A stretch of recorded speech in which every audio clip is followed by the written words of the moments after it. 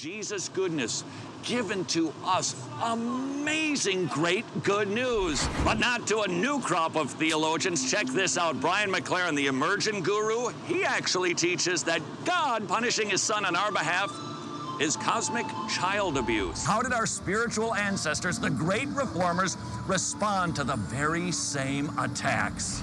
The Protestant Reformation was huge, and it all began right here in 1517 on this door when a German monk named Martin Luther nailed 95 complaints against this church, against the church. And thanks to men like Wycliffe and Calvin and Knox and Zwingli, the reformers ended years of false theology. The reformers taught Jesus is the only mediator between God and man. Jesus is the head of the church. Jesus is the only one we pray to, and Jesus is the only way to get to heaven. We can't buy our way there.